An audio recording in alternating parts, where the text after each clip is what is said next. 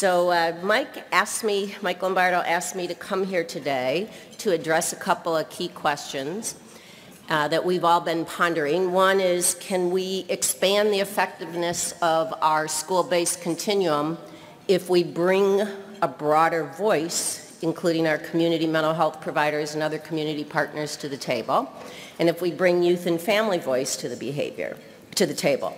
And another question is, how can we enhance the continuum with a greater array of evidence-based practices to meet the needs of more students with greater effectiveness? But I know you're having lunch, so on a scale of 1 to 10, 1 to 5, how's your lunch? 5 being really good, let's see. 1 being, I wish I was at Burger King.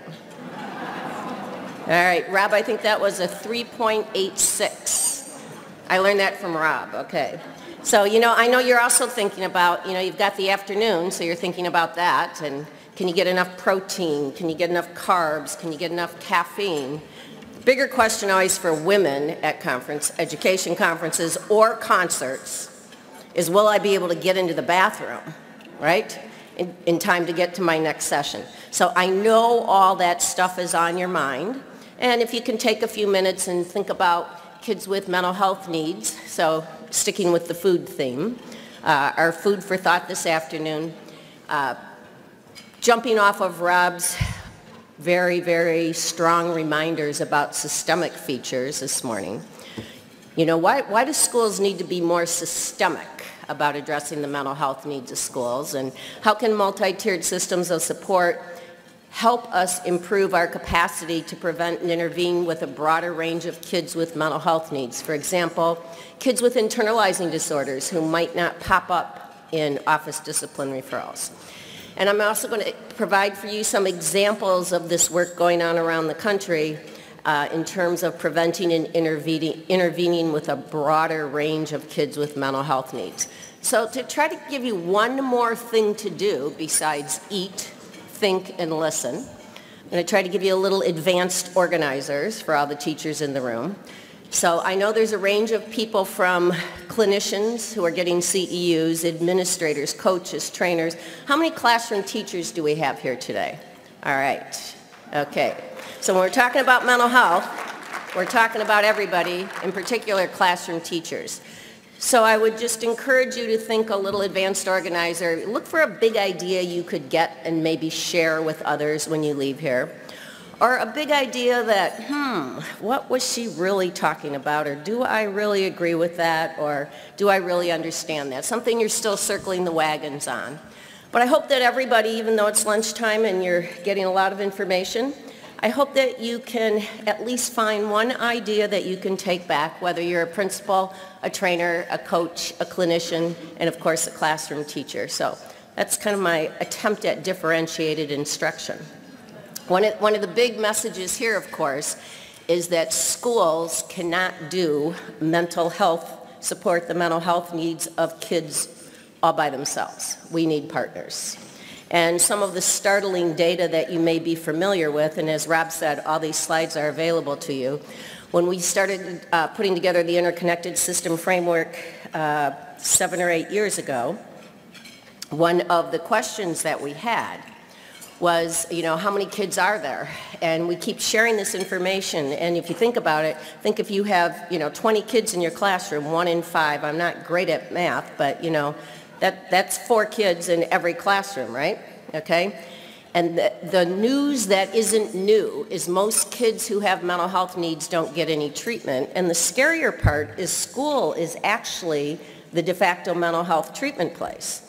And, we're not always doing that great of a job historically. So that's a little scary to me. But we know the real sad fact is the juvenile justice system is the major default system for kids with mental health needs. And I think the mainstream media is now making it really clear to people that we do have a suicide crisis among young adults in this country.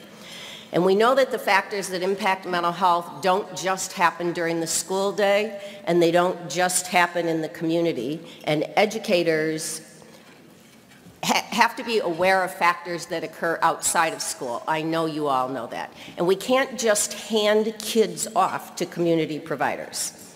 That's not doing it either, right? I don't know if any of you saw, but talk about mainstream media, September 7th, NPR put up a brief online article called The Silent Epidemic, the Mental Health Crisis in Our Schools. And by the way, that's why I changed on the last slide from, I used to have 70%. NPR says 80, I changed it to 80, okay? But, you know, this mainstream message that they put up, and they've also had one follow-up that came out, I think, yesterday. But you can find this, just Google it, Silent Epidemic, NPR, September 7th. But their conclusion was really important. And it says that in schools, mental health should be everybody's job. Now, we know that possibly freaks out a lot of people, especially classroom teachers. But we really need to talk about this, and we really need to face this challenge head on. We do have a history of confusion about what an effective mental health intervention is. We used to think that if we put somebody in a certain classroom and the people in that classroom had certain credentials, whew, our job's done, right? Or once we would label somebody and get them diagnosed, get them eligible for something, there was an assumption that effective interventions would just follow, and that is not the case. The interventions we've done in school for kids with mental health interventions, unfortunately, haven't been so great. We haven't focused on fidelity, and we don't always have resources allocated in the right way to be commensurate with level of need. So we have a lot of work to do, but we've made a lot of progress. Rob, this is triangle number 1. I have 3, and if you count a pyramid, that would make 4. Okay? All right.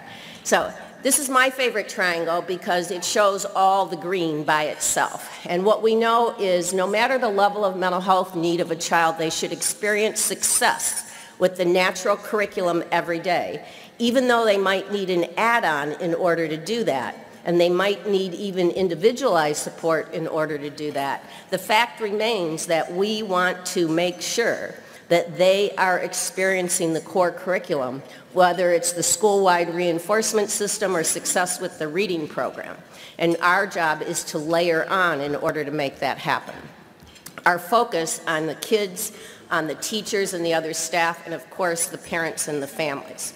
And we know that PBIS has a solid foundation. There's 800 of you who came to this conference because you're very aware of the fact, 808, sorry. You're very aware of the fact that the advantages that are up here on the screen now are what we're all after. So we know that PBIS provides a very, very solid foundation to help improve the quality of life of all kids. But we also know that the solid foundation, you got to have more than a foundation in your house, right? And more is needed. For example, is anybody struggling with Tier 2, Tier 3 out there? Or you guys got that nailed in California? Or, you know, we know there's a lot of struggles with that. We also, as I mentioned, our kids with internalizing needs are also kids that are perhaps not benefiting in the way that they should. And we also know that there's a lot of data and information about the environment in the community and in the family that the families have that influences whether or not we're able to be successful in school. So how do we expand and move forward? We came up with the term interconnected. It's a mouthful, and I almost was going to run a contest to get a better name for it. But when we talked about interconnecting the systems, our colleagues from the Center for School Mental Health talked about we have a lot of people in schools called mental health providers. Some of them are employed by schools, some of them are not. But they're not really integrated, and sometimes they're only seen as the Tier 3 people. And sometimes they're only seen as the special education people. And part of the discussion of interconnected and the keyword systems is how do we change the systems so more effective practices are happening for more people. More importantly, the litmus test for me always is, do the teachers feel confident and competent with the array of challenges that kids walk in the door with? Can we make mental health less transparent and more understandable and more supportive for teachers as well? So a bunch of us got together, and with Rob's blessing and George's blessing, we started working on a monograph that we put out that's actually seems old right now, but it's only been published online since, I think, 2013. So, but the work went on before that, and some of the information I'm going to share with you now and advertisement from the breakout session that follows actually comes from the Interconnected System Framework monograph, but there's a lot more that's been happening since 2013. A lot of learning is going on, and I'm going to try to share some of that with you. So let's start. If I knew how to do video, I'd be playing California Dreaming right now, but just hum a few bars to yourself. But, you know, a little California context. And California has been a proponent of system of care. Matter of fact, the first time I ever came to California to do work was before I knew about school-wide systems of positive behavior support, working with system of care and mental health. And people in California, you need to be proud of your history of system of care. And I borrowed these slides from Mike, so they, of course, represent that county. But, you know, you've got laws. You've got laws about people working together. That's impressive. I'm from Illinois. We don't have laws that say you have to work together. You also have the right people at the table in California. Look at all those players. You have the right people at the table, right? And you also have consistent implementation, and you have linkages, and you have state all the way down to the community level. There's a defined system. Now, I'm not saying it's perfect, but I'm saying this is a context. What I don't have up here, I should have a big money sign. Your state puts money behind children's mental health. And one of the things we want to help you do is become able to make it reach more kids more effectively. Also in California, with your system of care, you know, the good news is you also have a sense of humor, okay? So this is important. This word collaboration has been thrown around for years. My first learning of how hard collaboration was, I learned from Carl Dennis in Chicago, who is one of the wraparound system of care leaders. We call him, some people call him the grandfather of wraparound. We're from Chicago. We call him the godfather of wraparound. But Carl Dennis stood up at a podium the first time I heard him speak, and he said, collaboration is basically an unnatural act between unconsenting adults. And his point was that people think they're collaborating when they're actually not. So, Mike, I appreciate the slide of, you know, it's not telling other people what to do, it's coming to the table to decide what to do together. And that's a very difficult process. So the Interconnected System Framework is an attempt at moving closer to the how versus the why and the what. So let's kind of go there for a minute and see. So what is the Interconnected System Framework? How do we define it? Well, of course, we define it as a structure and a process. There isn't one model because not only is every state different, but even within states, especially, for example, like Illinois, county systems are not as equally defined as they are in places like California and Florida. And even within communities, there's different structures. So we're talking about a structure and a process for people to interact in the most effective and in the most efficient way that they can together. So another key feature here is you have to have, as Rob mentioned this morning, leadership people in charge. We cannot just tell the clinicians in the schools and the clinicians in the community, work together and figure it out. Because there's all kinds of policy structures, job descriptions, funding issues that get in the way. So the critical component here for Interconnected System Framework is key stakeholders who actually can say, we're not going to do it that way anymore, and we're going to change what the funding is. We're going to change what the job descriptions are. People who actually have the authority to do that, instead, again, of dropping it down to the practitioners to figure it out. So we work with what we call district community leadership teams that actually resemble a lot of system of care structures. Now, when you look at the core features up here, they should look familiar to you, and this is what we're talking about when we say use the MTSS foundation, right? We're talking about mental health not being a Tier 3 special ed thing, but being a part of a prevention-based system. We're talking about teams, but in this case, we're talking about bringing new people onto the teams at the district level and inside the building. And that's not always easy. And we're talking about database decision making. That's pretty popular. Everybody wants to do that, right?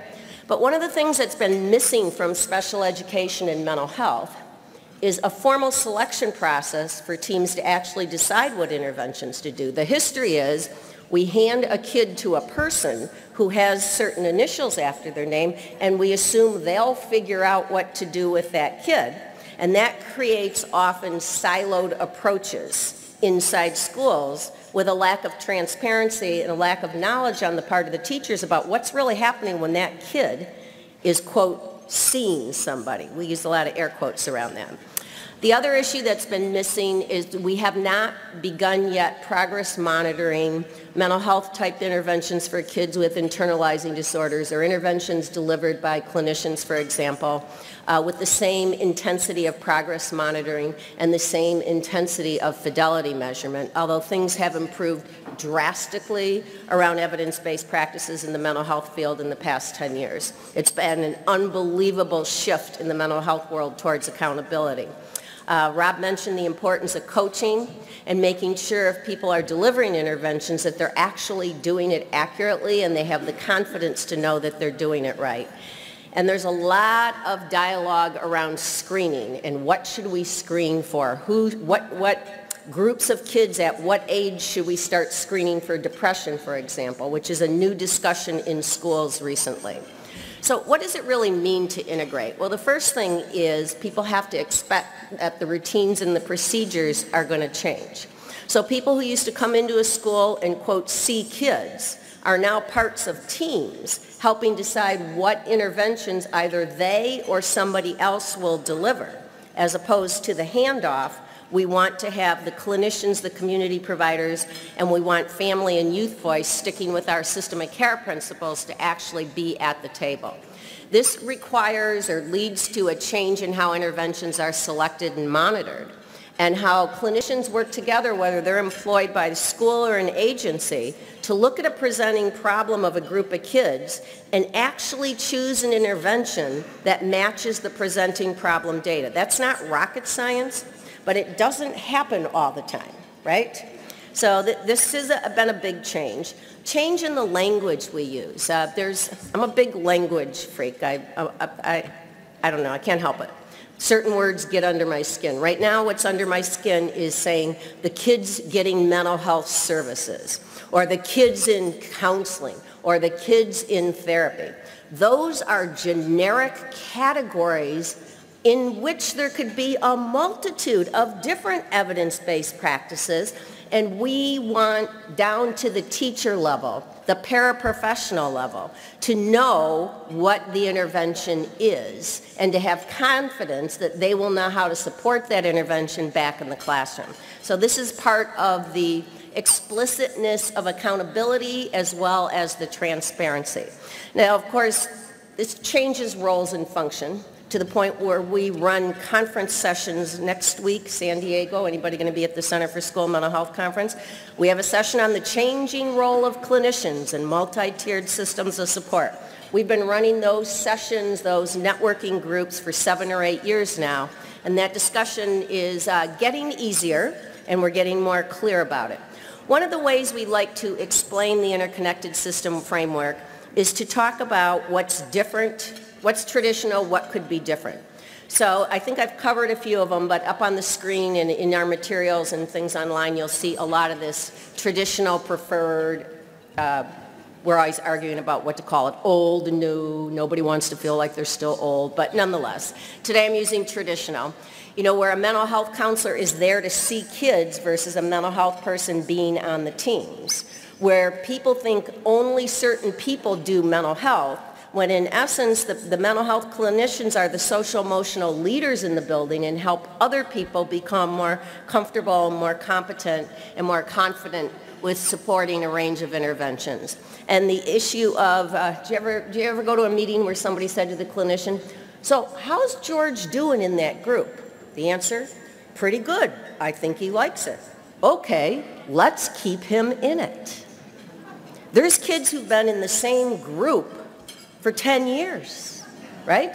So there's some work to be done in terms of accountability in that regard.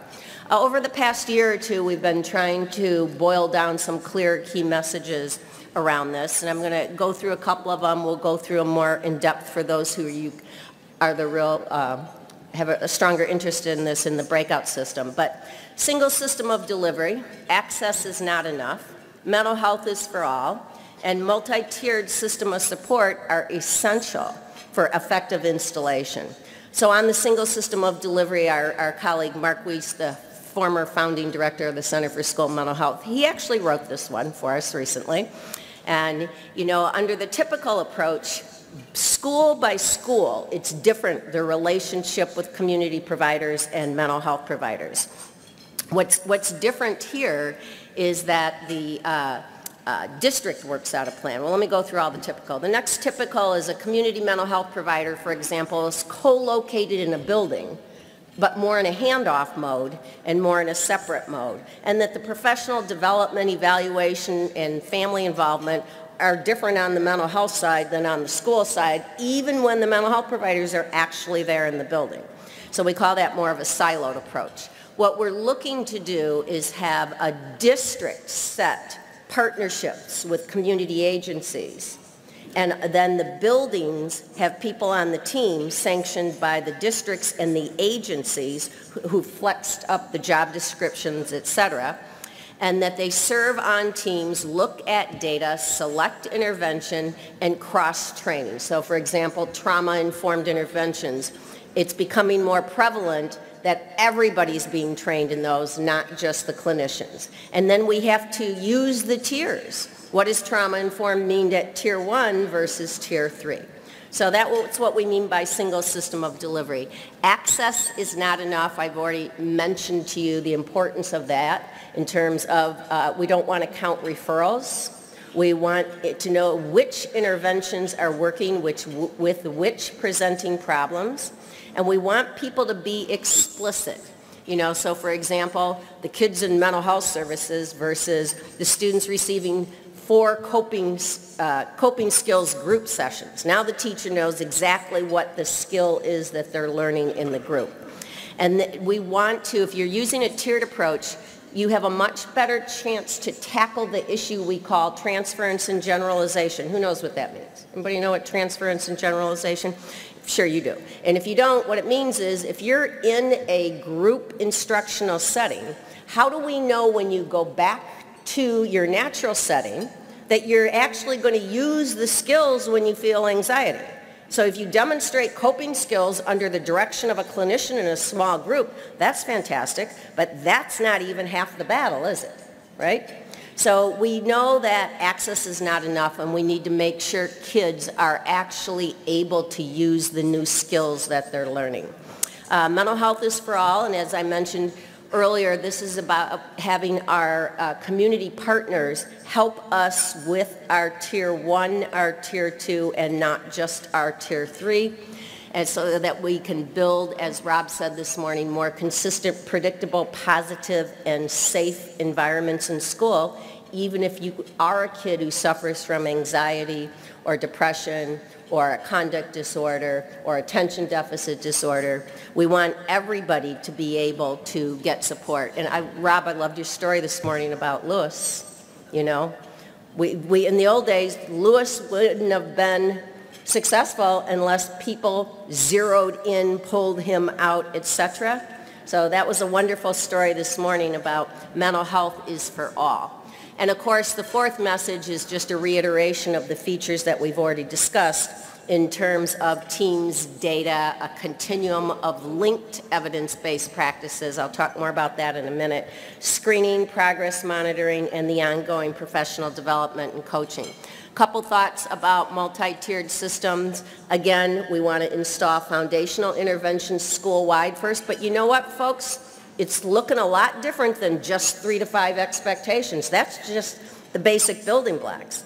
We have communities where we're installing lessons around respect, responsibility, and safety that are teaching kids replacement behaviors for behaviors that are associated with kids who've experienced a lot of trauma, for example. So our foundations in our Tier 1 are looking a little different in different communities depending on the demographic data.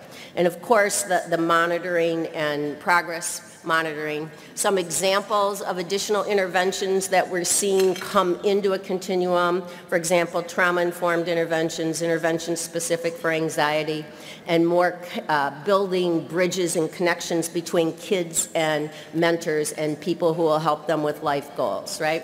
So in our multi-tiered system of support, linking the evidence-based practices is not the job of one person. It's the job of the teams, and the teams have to make sure that's happening. I'm hoping clinicians in the room are feeling a little bit of light or relief, right? Because the expectation that if you hand the kid to the clinician and they're supposed to figure it out, when you're not calling them to fix a fire here and a fire there, right? So having people be part of a system is important, and linking across tiers is important. Now the good news is, and this is for all the teachers, you ready? This might be your big idea, this might be your takeaway, okay? The good news is there's no mystery to what is involved with an evidence-based mental health intervention. The second part of the good news, related to the first, it's connected to what you already know how to do. Whether a kid has an attention deficit disorder, anxiety, depression, aggression, acting out behavior, they always have to learn new ways to cope and function. It comes down to learning new behaviors. Aren't you relieved? Don't you feel better? Start your dessert now, okay? The anxiety part is over, right? Okay? So what we already know how to do is actually what clinicians do when they have kids in groups. Now they add techniques like, for example, mindfulness. I heard in the news this morning there's a mindfulness conference in Sacramento next week. Anybody see that? Okay. Mindfulness is a technique that came out of, psychotherapeutic techniques where if kids have experienced a lot of pain and trauma, before you practice the replacement behaviors, you gotta make sure they're with you, right? And that they're able to focus. And now they're teaching mindfulness to teachers to use in the classroom to make sure kids are grounded in our learning. The transparency is already happening. So teaching and instruction are the basis of evidence-based practices for mental health across the fields. Now, one of the questions that comes up in multi-tiered systems of support is where do specific mental health interventions fit? And the answer is that depends on the data of the school and the data of the community. So for example, if you're in a neighborhood on the southwest side of Chicago where the child welfare contact numbers would make your hair stand on end, they're so high, right? The violence rates, the number of kids who know somebody in their family or neighborhood who's been incarcerated. How about communities near military bases when deployment happens, homelessness, unemployment spikes. These are data points that Tier 1 teams and district teams need to be mindful of. And if we have different people at the table who are connected to the community, they can bring that data in and we can do things differently.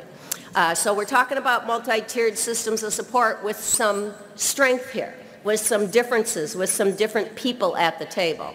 Now, in order to establish a structure for this integrated work, I'm going to just give you some examples of that. So, for example, one thing we always have found ourselves dialoguing about with people who are working on this is to remember that more is not necessarily better. And we learned that from Robin George back in the day, right? And it's still an important lesson here. And we also know that we have to have formal routines, procedures, and processes embedded in the teams. But now we have different people at the team level and maybe different data to look at. And of course, as Rob talked to us about this morning, the idea of building local capacity. And right now, I'm talking about the classroom teachers. We're talking about all those people who raised their hand in here, right? We want to make sure that they are feeling competent and confident with what sorts of approaches and dialogue they use with kids who have different issues. So here's an example of, in order to move together, the community players, the families, and the school district, or districts if it's a combined approach, need to get together and make sure they're on the same page. This is from our second largest school district in Illinois. Quick, what's the largest school district in Illinois? All right, at least I know you're awake, some of you, correct, okay? Or as we say in Illinois, there's Illinois and then there's Chicago, right? But this is Unified School District 46, our second largest district. Now, it took them 18 months to come up with an MOU that all the different providers and everybody would agree to. But the first thing they did was come up with the shared mission. I always get a kick out of the fact that they underline the data one. I've never taken that out of the slide when they gave it to me. You could tell who took the notes. It was the PBIS coach from the district, okay? All right, so, and look at all the different players 7 or 8 years ago this started that they still have at the table. This is not just formal county mental health agencies. We don't have great ones in Illinois. They're all dispersed and different and whatever. But nonetheless, this is what I call mom and pop shop stuff, you guys. People in the community, in certain neighborhoods in Chicago, there's little groups who have a little tiny grant and they're focused on one aspect of support to families. So this is a pretty broad group. And I did a presentation, talk about building local capacity, with the U46 at a children's mental health conference last year. And the PBIS coach and her mental health partner stood up there. I introduced them and did the ISF. And they showed where their school and community had moved to over 7 or 8 years from that mission statement. And you know, it is now a routine to have community providers. Are they perfect? No. Are they making huge progress? Yes. Are they getting more interventions in place than maybe they would have before? Absolutely. One of the other steps besides getting a shared mission is using your PBIS, MTSS, whatever you call it, skills in terms of how you organize data and work with people. There's a lot of resource mapping, we call it, examining the current conditions, and then creating an integrated plan for priority. So I'm sure you all can read this plan from Scranton, Pennsylvania up here. Okay, I know you can't. It's got routine stuff on it, like blah, blah schools will do tier 1 this year, we'll install check-in, check-out in 3 schools. But let me pull out a couple of the things that are in there that show that they have an integrated plan. That's the name of a local mental health center whose clinicians will continue participating on the Tier 2 systems team. That's right in there under who's going to get trained in check and check out, right? Okay? School social workers and the community mental health staff will co-facilitate. They're calling them social skills groups. Now, if only the mental health person was doing it, they would call them group. Right? When teachers talk about them, we call them social skills groups, right? Language, I know, I'm a nut with the language. Okay, so the team approach is extremely critical in this regard, right? And again, what tier depends on your data. And I wanted to share with you an example from the great Midwestern state of Wisconsin. And our Wisconsin PBIS network is supported from the state level in a combined approach with their school mental health approach. And they've adopted trauma-sensitive schools curriculum. And interestingly enough, they're only installing it first in schools that have Tier 1 fidelity at PBIS. So they have a combined approach from the top. And they have their triangle. I think this is number 2, Rob. This is the Wisconsin triangle showing their trauma-informed care, right? And one of the things we're working on with them right now is how do you monitor the impact of a trauma-informed, and my example is going to be a Tier 2 group, and how do you connect it back to Tier 1? Because we feel closely that a key feature of multi-tiered system, it's not simply everybody gets some stuff, some kids get some stuff, and a few get some stuff. There's a connection. It's like reading. Whether you're in a Tier 2 reading group or a Tier 3 intervention, what are you working on? Word recognition, comprehension, right? So we want to try to create that same transparency. How many of you are familiar with check-in, check-out? Whoa, look at that. Whoa, should have taken a picture of that. Awesome. So you know what a DPR is? We can talk secret language, okay? Daily progress report. Now, one of the things we think is very important is when a child goes into a Tier 2 skill group, that it connect back to the 3 to 5 expectations for transference and generalization so that the teachers know how to prompt, pre-correct, and reinforce the skill the kid's getting in the group. But we don't want the teachers to have yellow sticky notes all over about which kid's in which group. So we came up with this years ago with our Tier 2, Tier 3 demo project when we were struggling with this, and now we're applying it to trauma-informed, where the kids on check-in, check-out, and now they're in a trauma-informed Tier 2 group in this example, we actually put the skill taught in the group on the check-in, check-out card so the teachers know that they can zero in and say the same words, right? Transference and generalization. Now, does that mean every kid in a Tier 2 group should be in check-in, check-out? I have an opinion, which is probably more based on opinion than fact, and I think yes. I think absolutely yes, because that's how you transition them off, and that's how you make a seamless progress monitoring system for the teachers. Here's a Tier 3 example. So this kid now might have either a functional behavior plan and or some other skill plan with an individualized person working on it, and you can actually link that back to the instruction in the classroom. So we really encourage you to think about linkage with the tiers. Okay, should we count this as a triangle? Who thinks this count? All right, thank you. Okay, so this pyramid came from a middle school in New Hampshire that's working on the interconnected system framework, and I put Coping Cat in red. I hope you can see it. That's what they added to their continuum of other supports and services. How did they get there? They had a team. They had a mental health clinician, they had a school psychologist, they had a bunch of kids who weren't doing well with the current interventions. They looked at the data of this group of 15 kids, and by the way, this slide is from one of our ISF webinars where the New Hampshire people presented this, so I didn't change their information on here, right? Okay. School psychologists researched small group interventions for these students, found Coping Cat. Anybody ever heard of Coping Cat? It's not a panacea, but it's an excellent evidence-based practice that teaches kids replacement behaviors for their anxiety and non-coping behaviors. You know, kids who run away, put their head down, go to the nurse every 5 minutes. You guys know what we're talking about, right? And so they researched it. What I love about this is they had dosage, they had frequency, and they had data. And then they installed the interventions. What did Rob tell us this morning? Systems first, practices second. Got it, right? And here's their description of it. They have a measure. I think it's a horrible name for a measure that measures anxiety because it's called SCARED. I don't know if somebody did that on purpose or not, but nonetheless, they chose that because they felt it fit with the presenting problem data. They looked at kids pre and post Coping Cat, their Tier 2 team did. They looked at absences because that was one of their presenting problems. They looked at visits to the nurse because with these 15 kids, that was one of the presenting problems, right?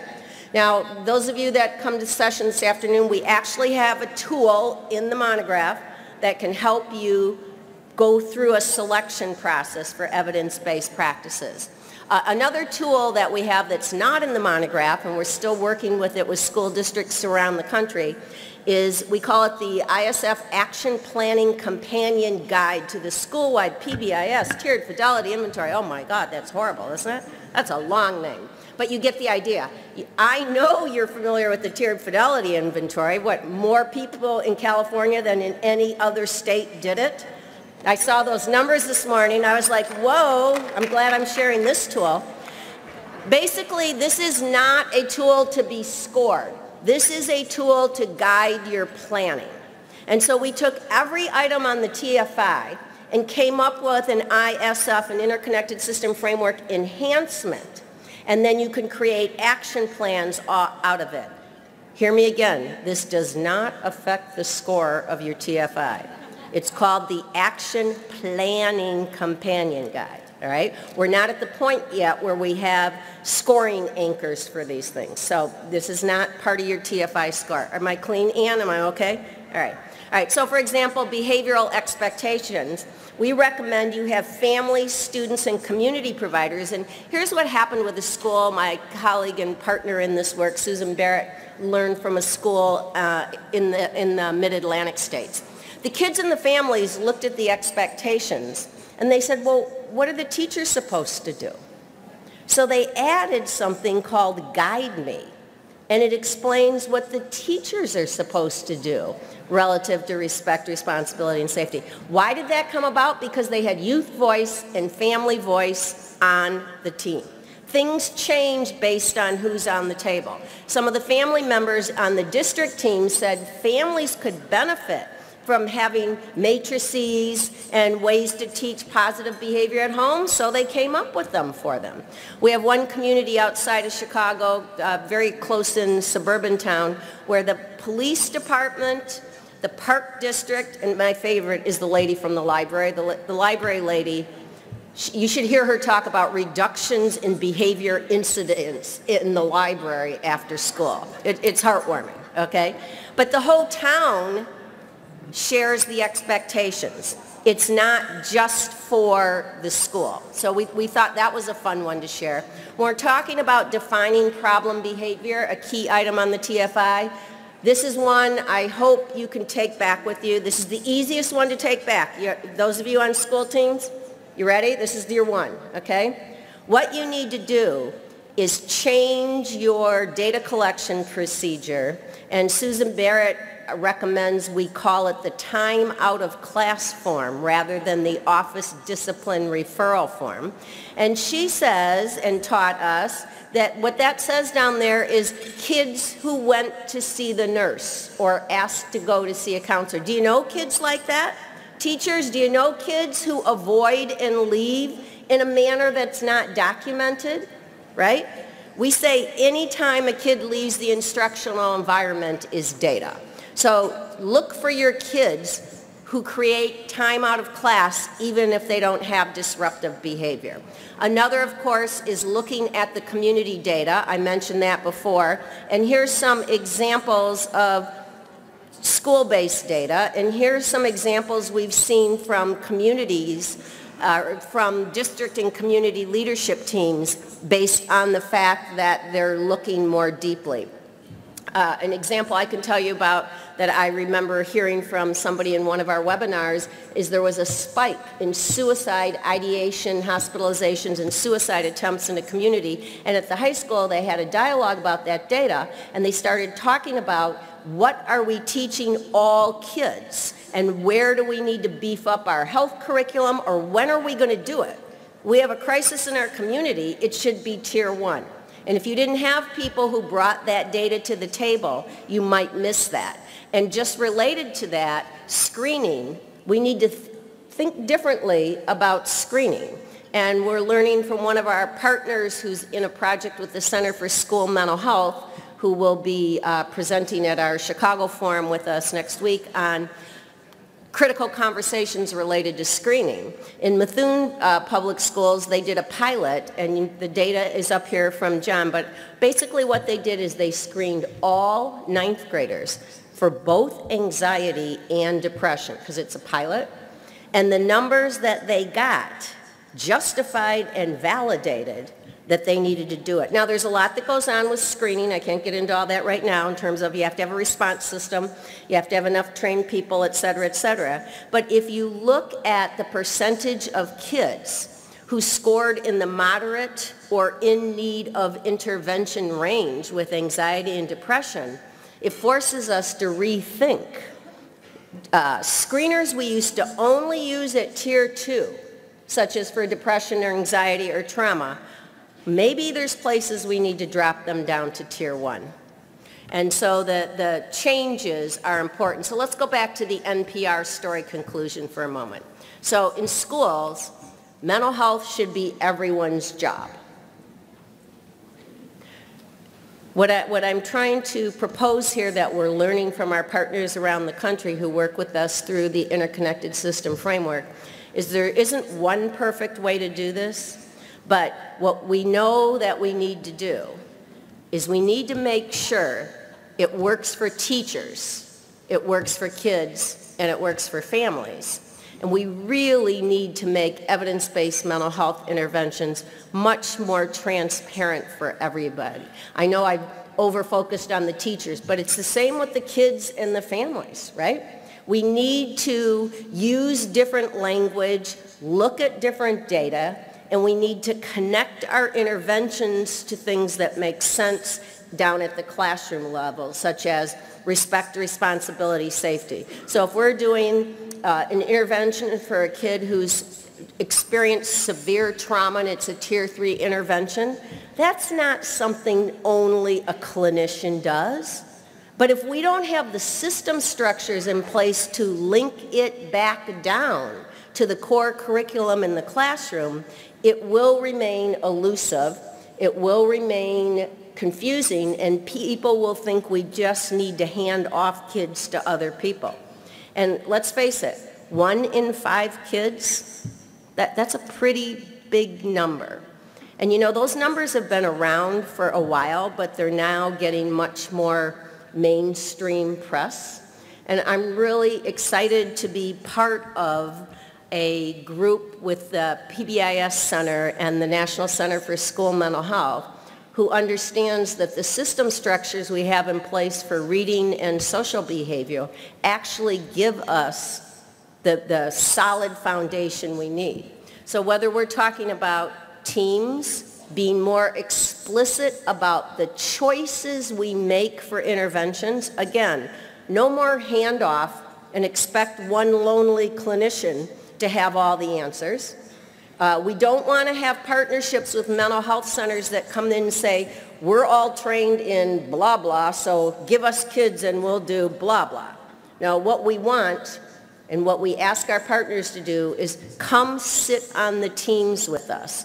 Look at our data, like the clinicians did in the coping cat example. The clinicians from the community, by the way, were the ones who put the word anxiety on the table, right? Because that's something, you know, if you're a mental health clinician, you throw around words like anxiety more readily than other people, right? And they're talking about these kids are going to the nurse, they're doing okay academically, you know, they weren't special ed kids.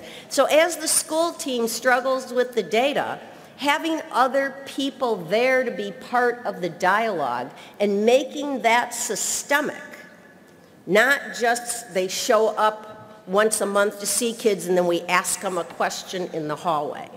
But if we want all the adults to feel competent, if we want all the adults to feel confident, we've got to build it right into the systems. Now, we have a lot of resources and tools, and if you're going to splitting up with your teams and going to other sessions, in the PowerPoint that'll be posted with the breakout session, there is information on website, webinars, and other tools. But basically, if you go to pbis.org and type in ISF, we have set up a page there. We have monthly webinars during the school year with, we have a range of about 18 different states and 40 different school districts right now who are participating, but they're all recorded and anybody can go to them. So we just did one on trauma last Friday and it's posted. And we did an overview about some of the stuff I shared with you. I did the upfront, and then we had a person from a local school district share what their school district's doing with regards to their mental health partnerships and trauma. I remember that one from last week because it was just last week and I did part of it. But there's a range of webinars on there and there's a range of tools. We tend to be over-tool people, right? And so we're trying to be real careful. We have a tool chart to say when you might want to use this one versus this one, depending if you're working at the district level and you have these issues. So if you're going to jump into the learning mode with us, we welcome you. California, we're proud to say, has its own ISF webinars because you're just huge, you guys. This is a really big state, right? And mental health is a huge priority in schools in California, and you need to be proud of that. And so we, through Mike Lombardo is coordinating it with us, but there were so many issues about funding and things in California that we decided it made more sense to have a separate California ISF, we call it a targeted work group. And so I don't think are we recording those, Mike, we are recording the California ones, I can't even keep track. So this is not a finished product, this is not finished business, this is not just do this and it'll get better. It's a structure, it's a process, but we want you to use your teams and your tiers and a broader stakeholder group and jump in and join a group that's being part of the solution to our silent epidemic. So I'm going to end there.